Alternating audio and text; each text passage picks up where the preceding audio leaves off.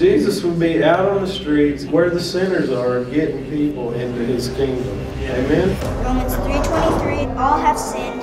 Romans 6:23, the wages of sin is death, but the gift of God is eternal life. Romans 10:13, everyone who calls on the name of the Lord shall be saved.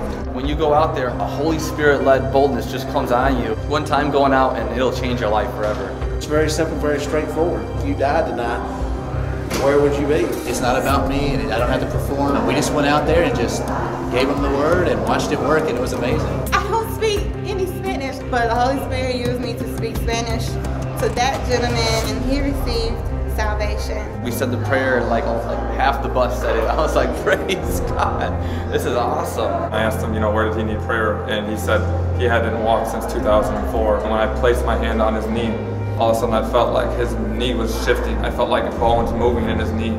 He got healed right there. I wish somebody, if I was in their position, would chase me down and do what needed to be done to convince me that I really want to spend my life, my eternity with the Father. Because it's not about us. It's all about Jesus Christ, our Lord and Savior. Because every number represents a soul that was on their way to hell, that are now on their way to heaven. Amen.